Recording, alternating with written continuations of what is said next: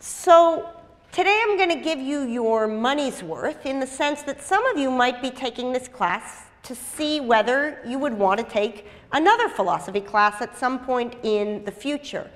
And though a lot of what we've been doing in this class is typical of what one would do in a philosophy class, one of the things of which we haven't done that much is close reading of extended passages from texts. And so what I want to do today is to read through as a group, which means I talk and you listen, so it's not really a group, but read through with you all out there smiling back at me, one section of Aristotle's Ethics, in particular Book 2, Chapter 4, to try to situate for you the two responses that we read for today that both exemplify the theme of the course. So roughly the first quarter to third of lecture, we'll be going through this passage from Aristotle. I'll put the text up for you and I'll talk you through it. And then what I want to do is to bring out to you how it is that the two articles we read for today pick up on very specific and very precise portions of the Aristotelian text. So as I said, we're going to be looking closely at something in the book that we've been reading from Aristotle, the Nicomachean Ethics. In particular, we have heard many times recitation of Aristotle's claim that virtues of character are acquired through habituation, that just as one becomes a player of the harp by playing the harp, so too one becomes just by acting as the just one does, brave as by acting like the brave one does. But Aristotle himself realizes that this cannot be the full story. And he begins his discussion in Book 2, Chapter 4, something that we've read twice already in this class, once a few weeks ago and reread for Tuesday. Aristotle remarks that someone might be puzzled by what we mean by saying that we become just by doing just actions and temperate by doing temperate actions. For one might suppose that if we do just or temperate actions, we are thereby just or temperate. Aristotle wants to correct a possible misconception of what it is that he is claiming. In particular, he wants to point out that although it is a necessary condition on being just and temperate, that one do just and temperate actions, it's not a sufficient condition. That is, although it's a requirement to be just and temperate, that you have to act in the way that the just or temperate person does, it's not enough to do that. You need some other things in addition. And what we're doing today is refining the understanding that we've gotten already. We knew already from the previous readings and lectures that Aristotle says in order to be just, you have to act as the just one does and habituate yourself to that sort of action. And now he's going to give us some additional conditions on justice, temperance, and the other virtues. So, he says, for actions to be done temperately or justly, it does not suffice that they themselves have the right qualities. Rather, the agent must also be in the right state when he does them. Now, what could Aristotle mean by that? What does he mean by saying, for an action to be done justly, it does not suffice, it's not sufficient, for the action to have the right qualities? In addition, the agent has to be in the right state when he does it. Well, suppose I act in a temperate fashion simply because the resources required for me to act in an intemperate fashion aren't available.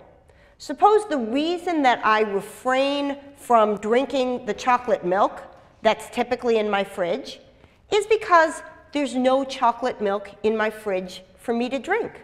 Suppose the reason that I refrain from going to a party on Saturday night is because there are no parties available for me to go to. I have in that case, says Aristotle, acted as the temperate person would, but I haven't done so as the result of being in the right state. Or I might, intending to give an object to somebody to whom it doesn't belong, mistakenly return it to its rightful owner. If I do that, I return the object to its rightful owner. I act as the just person would, but I don't do so for the right reason. Aristotle wants to say that if you're temperate only because you don't have the opportunity to act in an intemperate way, but that if you had that opportunity, you would, and that if you act as the just person would, not because you're aiming to be just, but only because you've got faulty information, your activity doesn't count as an instance of the virtue with which he is concerned. In particular, Aristotle says that there are 3 conditions that you need to satisfy for your just act to count as a virtuously just act, or your temperate act to count as a temperate act, and so on. First, you need to do the action knowing that you're doing something virtuous. Second, you need to decide to do the action exactly because doing so is virtuous. And third, you need to do so from what he calls a firm and unchanging state. So the first condition is that the reason, or that you be in a situation where you know what act is the virtuous one. The second is you choose it because it's the virtuous one. And the third is that your choice isn't a one-off thing which is happening in this situation but not in others, but rather that your choice is expressive of, indicative of, arising from a state of character that you have that persists over time. And I'll give some examples in a minute. Aristotle says in summation that actions are called just or temperate when they are the sort that a just or temperate person would do, where the just or temperate person is not the one who merely does the actions, but the one who does them in the way that the just or temperate person does them. So the question that that leaves us with is this: what is the way that a just or temperate or brave or otherwise virtuous person does those acts? So let's run through it with the example of bravery, how it is that we might satisfy the 3 Aristotelian conditions. So the first condition, you recall, is that you have to do the action knowingly. So suppose I'm out there on the battlefield, and I know that there are 2 groups of soldiers, the brave ones and the cowardly ones, and I am totally clear that I have no interest whatsoever in risking my life. So I make the decision that my plan is to do whatever the cowardly soldiers do. And I set myself up in such a way that I put myself in the middle of a group of people whom I take to be cowardly soldiers. And I follow along with what it is that they're doing. If it turns out that I have mistakenly selected a group of brave soldiers to imitate rather than a group of cowardly soldiers to imitate, I will perform a behavior that is the same behavior that the brave person would. But I won't perform it in the way that the brave person did. I thought that I was imitating the cowardly soldiers, but because I was mistaken about who the brave ones were and who the cowardly ones were, I mistakenly imitated an action that turned out to be brave. Aristotle says, no credit. No credit for virtuous action. The second requirement is that in addition to knowing which action is the virtuous one and which is the non-virtuous one, I have to decide to perform the action because it's virtuous. So suppose now I'm in a similar situation. I'm out on the battlefield. I know which group is the cowardly group, and I know which group is the brave group. And I decide, because I want to get a good reputation, that I will do as the brave soldiers do. So I'm knowingly performing an act that is brave, but I'm not performing the act that is brave because it is brave, because in so doing I will express a virtue, because in so doing I will bring to fruition this ideal state that Aristotle has emphasized the importance of. I'm doing it because I'm interested in getting a medal. I'm doing it because I'm interested in getting a good reputation. Aristotle says, even if I do the right thing, even if I do the right thing knowingly, if I do it with the wrong motivation in mind, no credit. Third, Aristotle says that in order for an action to count as an expression of virtue, I not only have to do it knowingly and for the right reason, I have to do it in such a way that it expresses a characterological feature of mine that extends over time. So suppose that I, just this once, decide to act brave for the sake of being brave, even though usually I tend to act in a cowardly way. Aristotle says, even if I do it knowingly, even if I do it under the description brave act which I am doing for its own sake, if in so doing I don't express a continuous feature of my character that leads me to do this typically in circumstances requiring bravery, no credit. And in fact, Aristotle imposes a fourth condition as well. And that fourth condition is articulated in the opening paragraph of Book 2, Chapter 3. And it reads as follows: we must take someone's pleasure or pain following on his actions to be a sign of his state. If someone who abstains from bodily pleasures enjoys the abstinence, he is temperate. If he is grieved, he is intemperate. If he stands firm against terrifying situations and does not find it painful, he is brave. But if he finds it painful, he is cowardly. So let's go back to our list. In order for an action to count as virtuous on Aristotle's picture, you have to do it knowing that it's the virtuous act. You have to do it because it's the virtuous act for its own sake. You have to do it as an expression or result of a standing character feature that you have. And you have to do it with enjoyment. You have to do it in such a way that it doesn't feel to you like it's an imposition to act that way. The brave person on Aristotle's view is the person who knowingly, for the sake of being brave, regularly and with pleasure, acts as the brave person does.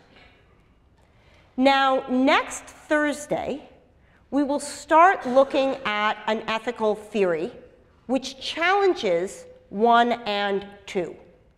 We're going to look at an ethical theory, consequentialism, a particular version of it, utilitarianism, which says that the moral worth of an act doesn't depend in any way on the knowledge or intentions of the person performing the act.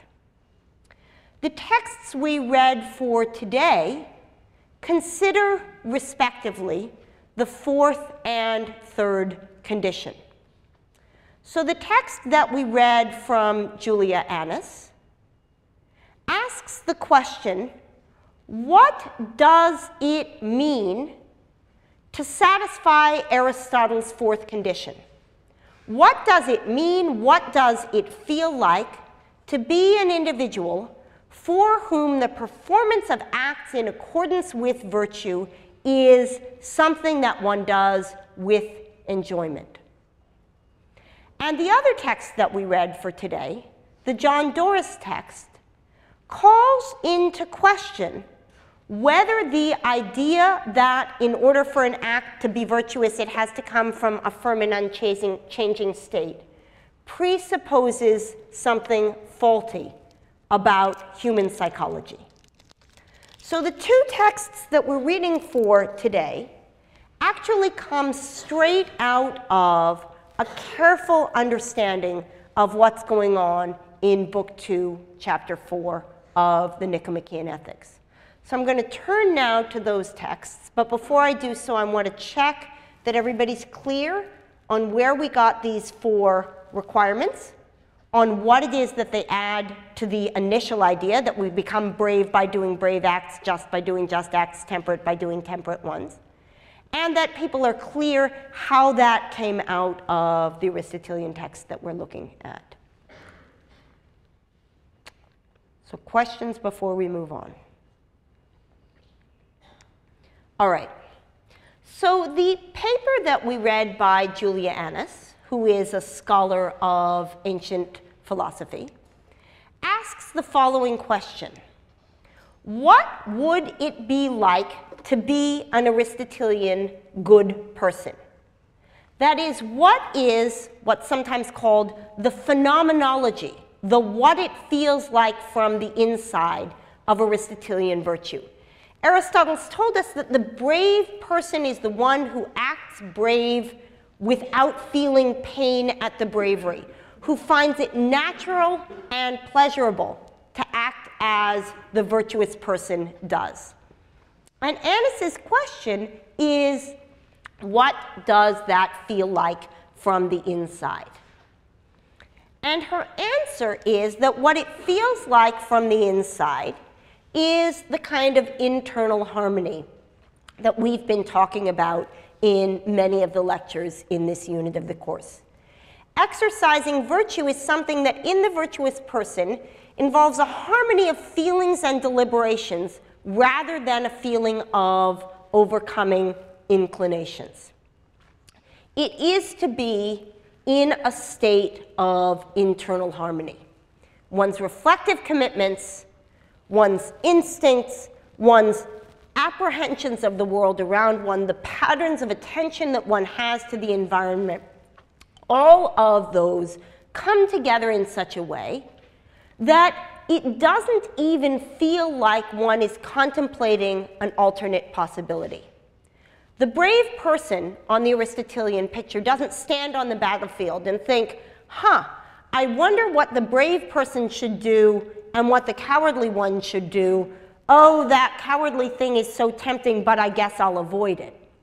The brave person stands on the battlefield, and like the person who has turned a normative law into a descriptive one from last class, feels as if there's nothing else to be done than the brave action. On the Aristotelian picture, the just person, when faced with the possibility of giving back the right amount of change or the wrong amount of change in the transaction, doesn't think to himself, I wonder if whether I ripped off my partner, I would get caught. I guess I wouldn't. I suppose I'll do the right thing. The virtuous person on the Aristotelian picture doesn't even contemplate the alternative activity, and consequently feels no need to overcome the alternative temptation. There's not a feeling of resisting a pull in the other direction. There's a feeling that the world presents itself to you with what is to be done, and that you go on to do that.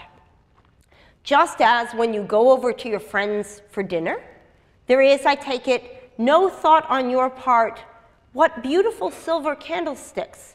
Should I bring them home with me, or should I leave them here? So too for the Aristotelian virtuous one is that feeling with respect to anything that we might think of as a moral dilemma. Now, Aristotle also has quite a bit to say about what it's like to be in a state where these feelings come apart, where they pull in different directions. And the selections that we're going to read from Aristotle for next Tuesday discuss exactly that question. What is it like to be somebody who has to force themselves to be virtuous, whose instincts run the other direction? But he's in a position and need to ask that question exactly because he's already told us in Book 2 what it is like to be in this harmonious, virtuous state. Now, Julia Annis's suggestion is that we can give articulation to this idea in a contemporary scientific paradigm by drawing on a particular idea from positive psychology, this idea of flow. So Mihalyi Csikszentmihalyi, a Hungarian-born psychologist, has for the last 30 years or so talked to people who excel in some domain or other and asked them what it feels like when they are doing the activity which they do so well in a way that is completely absorbing and engaging. So he talks to composers, and he talks to rock climbers, and he talks to firefighters, and he talks to musicians, and he asks them what it feels like to be in a state, an athletic state, a musical state, a creative state, a state of absorption in effective parenting, whatever it is that you do and you do well and you enjoy. What does it feel like to be in that state? And what he says, as you should know if you had the chance to watch his TED Talk, is that it is when our attention is deliberately focused on what we are doing that the action is most experienced as effortless. We're in a state of complete absorption. We're attentive to the subtle nuances of the experience. You're playing basketball, and the location of the hoop and the ball and your hand and the other players is just there for you as a single apprehension. You're engaged in an absorbing chess game, and you have a feel for the location of the pieces on the board. You're engaged in a conversation with someone you love or someone you care for, and all of the nuances and all of the subtleties of that interaction are apparent to you. Now, what Annis notices is that there are two particular features of flow experience that are actually central to the ancient harmony of the soul notion of virtue. And the first is that flow activity, activity in which you're fully absorbed, is experienced as what she calls autotelic. She's actually there making use of terminology that Csikszentmihalyi himself uses. Auto meaning self, telic meaning end.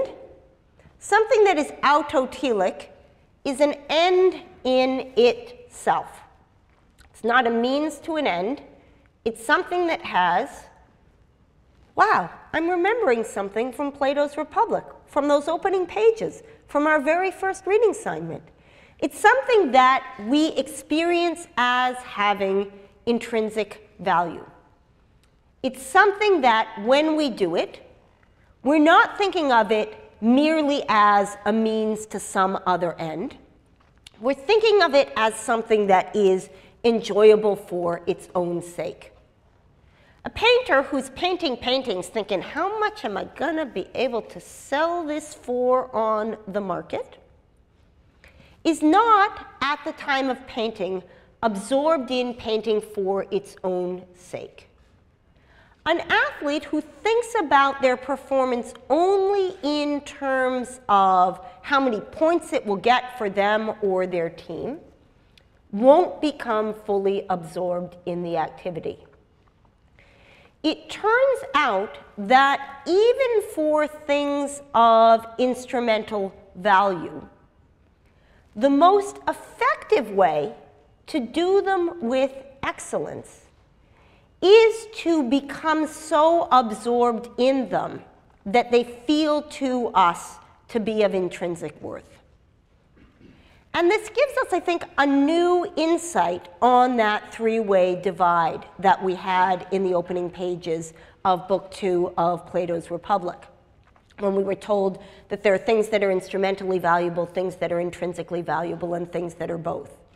It gives us a way of understanding how even for things that are merely instrumentally valuable, we can get caught up in our engagement with them in such a way that they feel to us to have intrinsic worth. And this is, of course, both a virtue and a vice. The most famous commodity with merely instrumental value is, of course, money.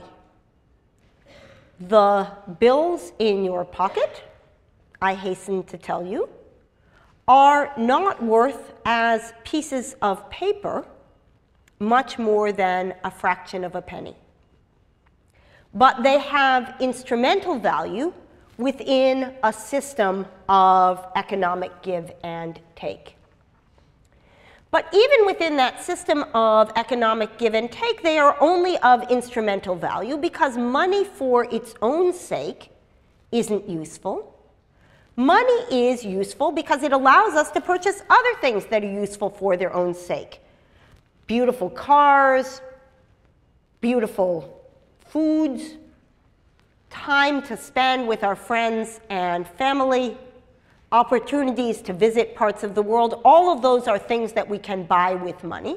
But money in itself is of only instrumental utility.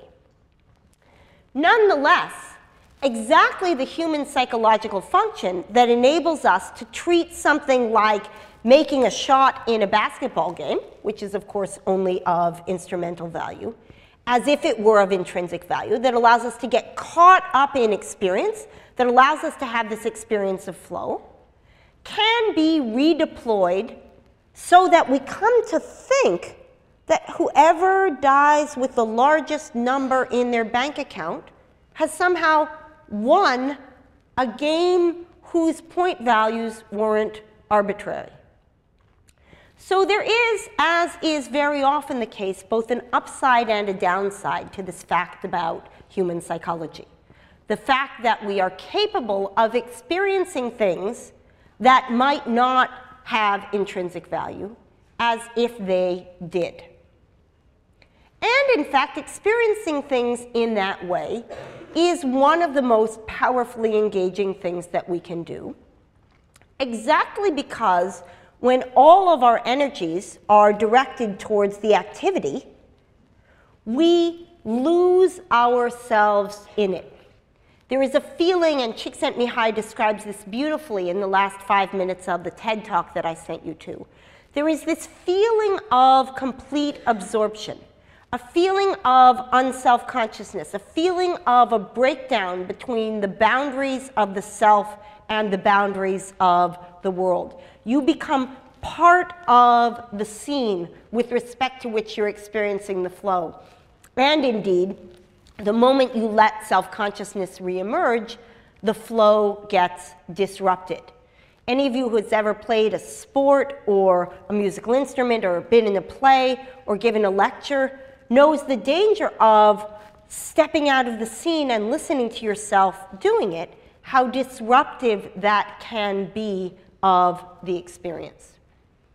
So Annis's suggestion is that Aristotle's idea of virtue is the idea that virtue and the activity of virtue should feel flow-like. It should feel absorbing.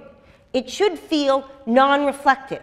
It should feel that when you are in the act of being brave or just or temperate or magnanimous or magnificent or any of the other Aristotelian virtues, that what you experience at that moment is a feeling that you're doing something about which there was no choice, this is just the way the world is, with respect to which you feel there to be intrinsic value, and where you feel fully absorbed and unself-conscious. And Csikszentmihalyi goes on in his more systematic work to explain that the reason that this occurs is because there is a profound match between your skill level and the challenge that the activity brings with it. When we are presented with a task which is not challenging for us, and with respect to which we have low skill, we experience what Csikszentmihalyi calls apathy. So if there's something that's not very hard for me, but I'm not very good at it, there's going to be little motivation to respond to that with engagement. If my skill level is low and the task is a little bit harder, I might feel worry in the face of my inability to do it. And if my skill level is low and the challenge level is high, I might even feel anxiety. Moving over, if my skill level is moderate and the activity is of low challenge to me, I'll experience a feeling of boredom. I won't find myself engaged by it. I'll find the situation to be tedious. If my skill level is medium and the activity is of high challenge, I might feel aroused. I might feel intrigued by it. I might feel some motivation to act in that way. But the cases where we feel the most excitement in the world are the cases where we have the coping strategies that enable us to act effectively as agents. You'll recall that when we read the material from Jonathan Haidt for last class and the class before, he described an experiment that was done on the floor of a nursing home where the patients were either given the responsibility for caring for the plants on the floor or somebody else cared for the plants on the floor. And the happiness level of those who were engaged in productive activity was much higher. Skillful coping, being able to be a force of agency in the world, is for human beings one of the primary sources of happiness. And if we think back to what we talked about a few classes ago on the importance of early childhood secure attachment, one way of understanding what secure attachment includes is a feeling of agency in the world. If when you cry, it causes your caregiver to come to you and satisfy your needs, you come to feel yourself to be effective as an agent. And so when our skill level is high, even if the challenge level is low, we'll feel performing the activity a certain kind of relaxation. Those of you who play bubble pop games on your telephone and are good at them are presumably experiencing that. Many times we have high skill level with a low challenge activity, and it enables us to feel that we're relaxing. When we have high skill level and a challenge that's medium for us, we get this thrill of control. The idea that here's something you're trying to do, you have pretty good mastery of it, and it gives you this feeling of efficacy. And finally, we have one cell unexposed in this matrix, and that's the cell that asks us what it's like when we have both high skill level and a challenging activity. And it won't surprise you to learn that that is where flow falls. So Annis's suggestion, drawing on Csikszentmihalyi as a way of understanding Aristotle, is that what it is like to be a virtuous being from the inside is to be fully absorbed in an activity that is in some sense enormously challenging. It involves scanning the world in such a way that you recognize what situations are morally demanding and acting skillfully, naturally, effortlessly, happily in a state of harmony in a way that conforms with what the world demands of you. And in so doing, one is fully absorbed in an activity which feels to one to be of intrinsic worth, and where the feeling of oneself as a distinct agent disappears because of the absorption. So that's the first of the articles that we read for today. One which says, here's a demand which Aristotle makes. Here's a way of understanding that demand in the vocabulary of a contemporary work of social psychology. The second piece that we read for today does exactly the opposite. John Doris, following a number of other philosophers, including Gilbert Harman and several others, suggests that contemporary social psychology shows that it's circumstance rather than character that's the primary determinant of action. What determines how we act in a situation, says Doris, says social psychology. That is, Doris says, social psychology says, when we are in a situation, what determines our action is not something stable about our character, not Aristotle's condition 3, that it be a state that persists over time, but rather incidental features of the situation. And as a result, Aristotelian moral psychology, in particular in its third condition, demands that we commit what social psychologists call the fundamental attribution error. And in order to explain the fundamental attribution error, let me present you with the study that serves as the paradigm instance showing the ways in which circumstance and not character appear to determine behavior. And I present the study to you both because it's central to this literature and because our very second class, we read a piece by one of its authors, Batson. And when we get to the punishment section, we'll be reading a piece by its other author, John Doris. So the Good Samaritan parable, as those of you raised in Christian religious traditions know, is a story that Jesus tells in the book of Luke when he is asked basically the question which we've asked Plato and Aristotle to answer for us. How is it that I can behave in the way that morality demands? And the story that Jesus tells runs as follows. A certain man was going down from Jerusalem to Jericho, and he fell among robbers, who both stripped him and beat him and departed, leaving him half dead. By chance, a certain priest was going down that way. When he saw him, he passed by on the other side. In the same way, a Levite also, when he came to the place, saw him and passed by the other side. But a certain Samaritan, as he traveled, came where he was. When he saw him, he was moved with compassion, came to him, bound up his wounds, pouring on oil and wine. That's apparently a nice thing to do to wounds. Set him on his own animal, brought him to an inn, took care of him, and the story continues. He gives the innkeeper money to take care of the man, and Jesus says to the person who asked for a story, "This too should you do." So the story of the Good Samaritan is a story that, if you were thinking about it, should lead you, presumably, to recognize the virtue of helping the stranger in need.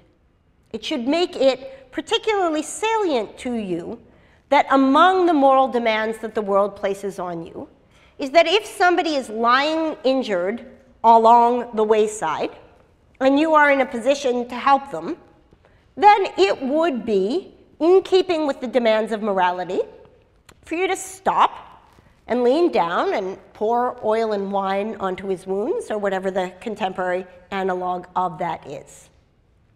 So the study that Darley and Batson did ran as follows.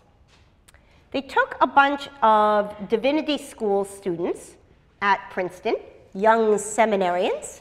You can see them there in their young seminarian outfits. And it asked some of them to prepare a sermon on the parable of the Good Samaritan. So these are divinity school students, presumably people who are committed to developing moral character in themselves.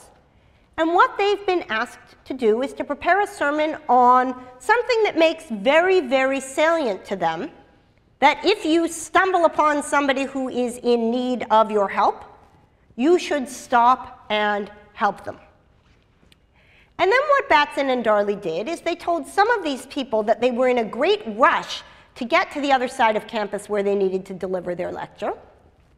And some of them they didn't tell this to.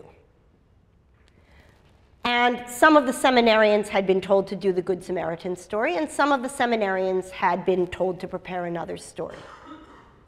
Now you might think if the hypothesis that what determines behavior is character were true, that those seminarians who had prepared a lecture on the Good Samaritan would be particularly likely to recognize the moral needs attaching to stumbling upon somebody who was injured, and that the question of whether they were late or early to give their lecture would have no bearing.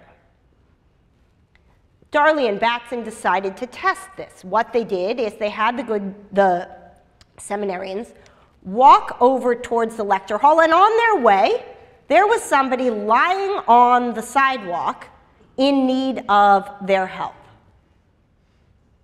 Now, what was predictive of whether the seminarians stopped to help this man on the wayside was not whether they had prepared a story about the Good Samaritan. It was whether they were in a rush to get to their lecture, and those of them who were very often not only didn't help the man, they stepped over his body and rushed over to the theater. Now, all of us have experienced this. If I'm in a rush to pick up my kids and I have to pull over because there's an ambulance coming the other way, I feel incredible annoyance. Why? Because I think, oh, that person in the ambulance, they deserve to die because I've got to get to pick up my kids? No, it's because when our attention is directed towards an external goal, it is very hard for us to be attentive to the moral features of a situation.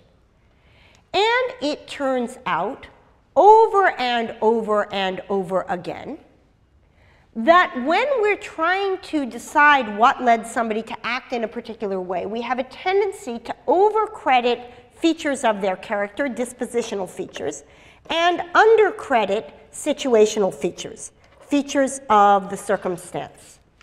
So we might think, for example, that whether or not, this is the opening case in Doris's paper, whether or not you're likely to help somebody pick up their papers when they drop them depends upon a feature of your character. Are you a helpful person or an unhelpful person? But it looks like you can manipulate whether people are going to be willing to help simply by letting them find a dime in a phone booth. If you don't know what a phone booth is, there's a movie called The Matrix, and they have phone booths in it. Whether or not they find a dime in the phone booth is what determines whether they help. In the Good Samaritan study, it's not whether they're thinking about being helpful, it's whether they're in a rush. In the Milgram experiments, it's not about whether, in general, they behave one way or the other. It's whether they find themselves in a circumstance where a demand is made of them. In the Vietnam moral luck cases, it's not that these young men who went to Vietnam and found themselves in a circumstance had a character that would lead them to act in that way, says this theory. It's that they found themselves in this circumstance. So, says John Doris, the Aristotelian theory can't be right. It presupposes a faulty picture of human psychology. It's 11:20 now. At the beginning of next lecture, I'll pick up again with two results from social psychology that challenge in certain ways the claim that Doris is making against Aristotle. And then we'll continue with our discussion of Aristotle's counterside to this, what we do in cases of weakness of the will, and what strategies are available to us if we don't satisfy Aristotle's four conditions.